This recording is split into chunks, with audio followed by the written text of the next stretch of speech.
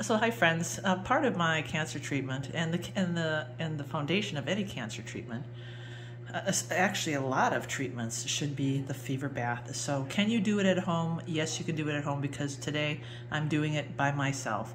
I just took my temperature and it is 100, and I've been in this fever bath for 5 minutes. So it's in a regular bathtub, and what you're going to need is a tub where you can actually submerge.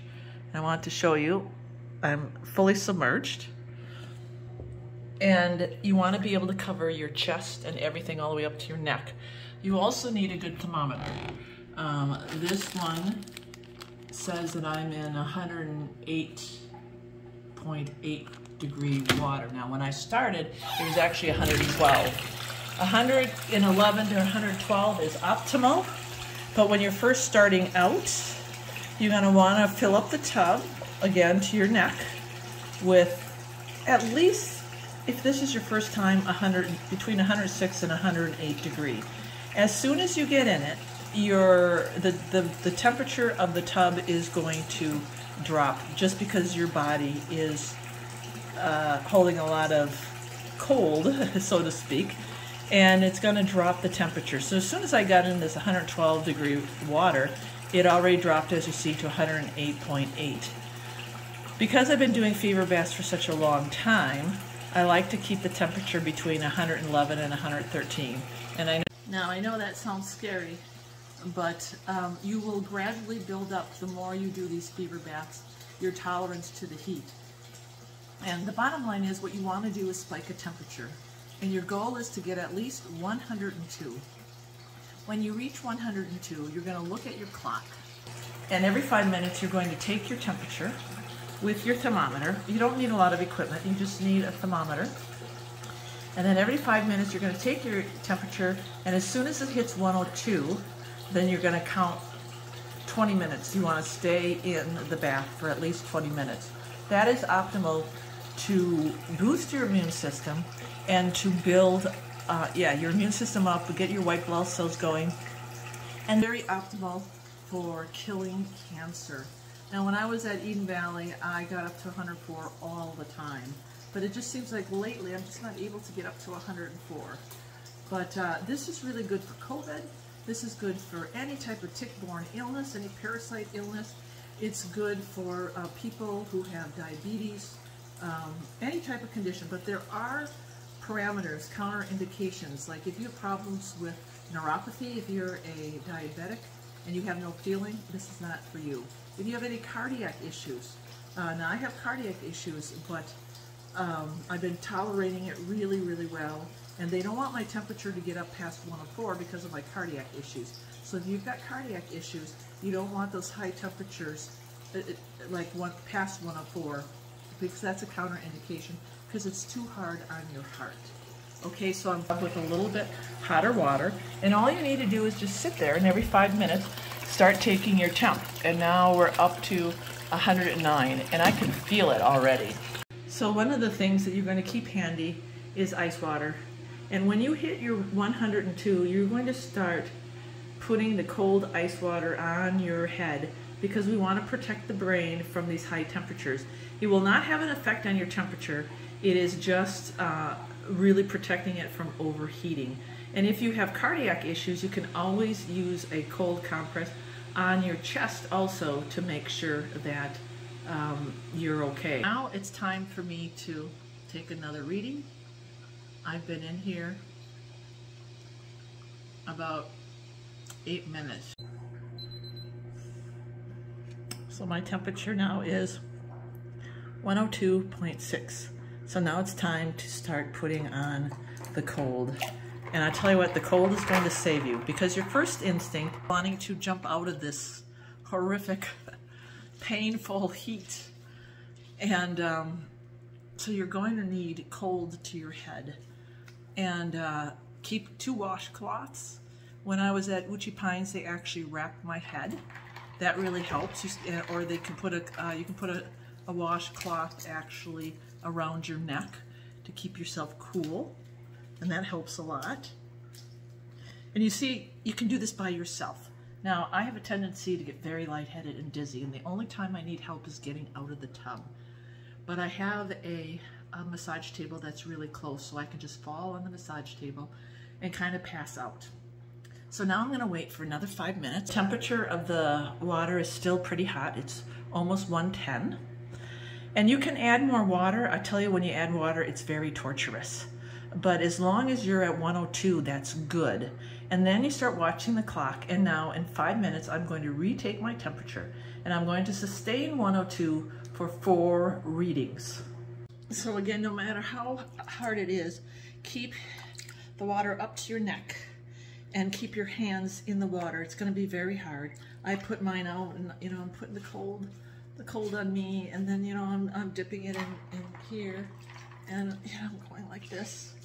But as soon as you're done doing that, you need to put your hands back in the water. It's going to be hard, but you can do it. If I can do it, you can do it. So the other thing you have to remember is you can drink water, you can hydrate, but it has to be warm water, because you're going to change the oral temperature of your mouth, your oral mucosa. So be very careful when you drink the water. Time it so that it is around your temperature taking, and make sure it's warm. You can actually add ginger to your, you can make ginger tea, and that will actually internally, chemically help raise your temperature without doing a lot. And I'm going to be truthful. I'm waiting for the next 5 minutes, and it gets really hard. The temperature will really be difficult. It's nice when you have someone with you, but we know we already have Jesus, so just pray a lot. I listen to music, I listen to videos, anything that will uplift you and inspire you, because it's really hard, even after 10 minutes. And I think, yeah, I could probably do another temperature check.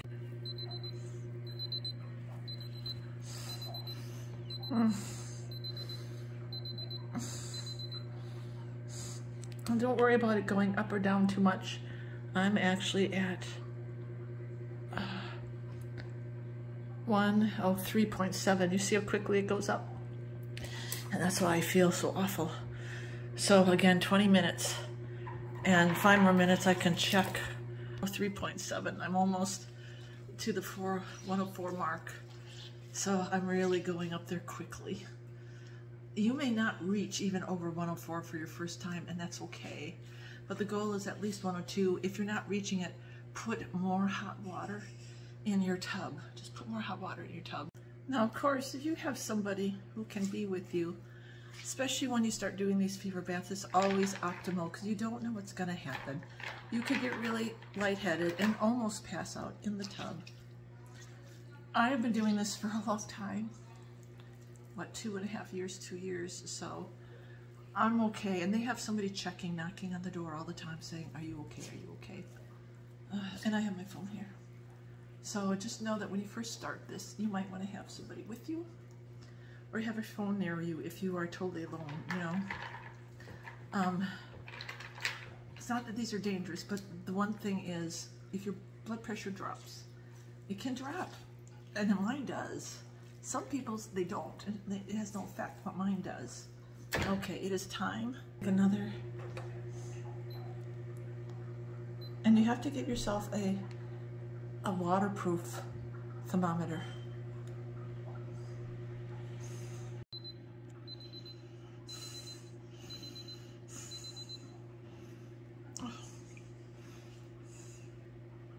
Around 3.7. So now it's going to be time to cool down. And what you're going to do is start letting the water out slowly, and you're going to start adding cold water. And please stay laid down if you haven't done this before.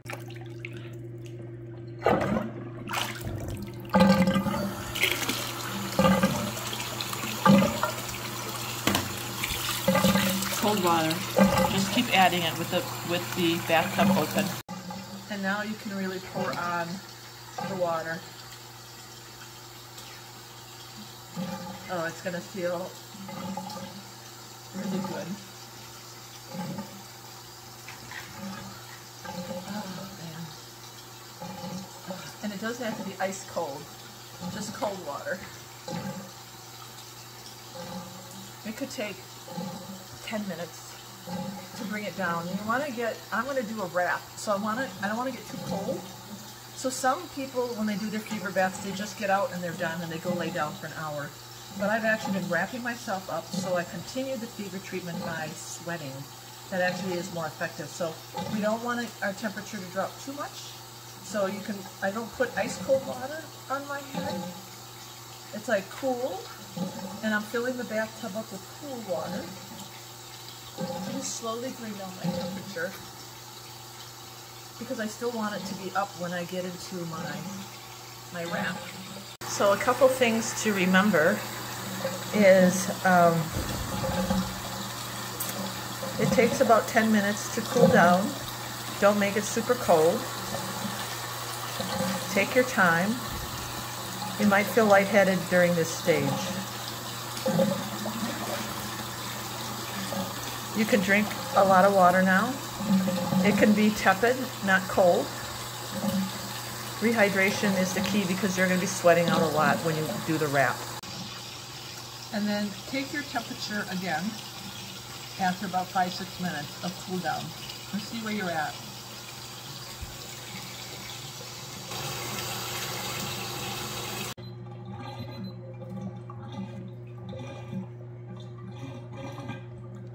I'm still 102.7. I don't know if you can see that. So I'm going to get out and I'm going to dry myself off. I'm going to take my clothes off and then I'm going to wrap myself up in a white sheet. Because I've been doing these fever baths a lot, this whole process takes about, for me, 35 minutes. When I first started, it took about an hour because when you're first starting out, it may take a while to raise your temperature. Mine can raise pretty quickly, and one of the keys to raising your temperature quickly, again, is start your baths hotter, okay? Okay, now I'm going to get out and dry myself off. Make sure you wrap your head, and this is where I'm really lightheaded, so it takes me some time to do this by myself. Make sure you're dry, keep your head warm, and wrap yourself in that white sheet. Lay yourself on a bed, but make sure you put plastic down because you're going to sweat a lot.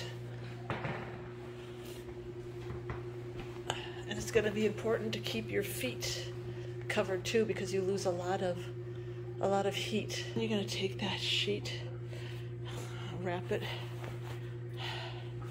and you're going to take, wool is great if you have it, but make sure it's doubled up.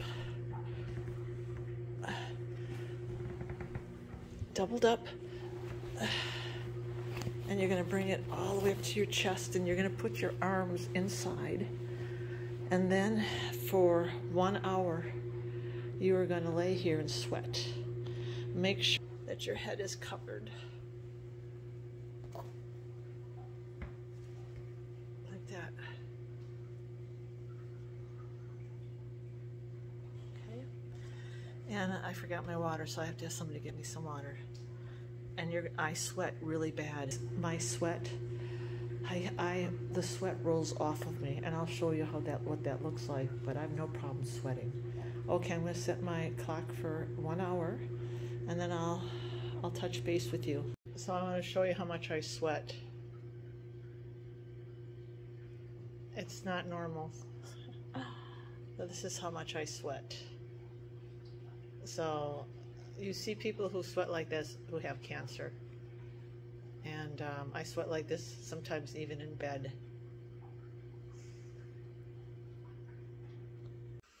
Okay, so I'm done. So after, you saw how much I was sweating, but after an hour, you just simply go grab a shower, clean yourself up, get dressed, and then you're good for the day. Now, when it comes to the cancer protocol, if you're going to go down this road, you should be doing 5 fever baths in a row. Then you take the weekend off. If it's too hard to endure, then just start with 3 a week. If you're treating COVID, it's very good if you do them every day for at least 3 days straight. When it comes to pain and depression and other comorbidities, you can do them every other day, but try to get in at least 3. I tell you what, hydrotherapy is effective. It works. It increases the white blood cells. It increases the cell metabolism. It kills cancer. It is one of the best inoculations, the best vaccines, the best medicine anybody can ever do for their health. It's very, very effective and very, very safe. I know I look pretty miserable, but I'm glad that I could share it with you, friends, because that is part of my treatment, which has been very, very effective. And soon I'll be able to go over my numbers with you to kind of show you some of the proof that's in the pudding on some of the things that have changed dramatically with my health that were failing and in those areas have completely turned around. All right. God bless. And thanks for always watching and praying. I love you guys.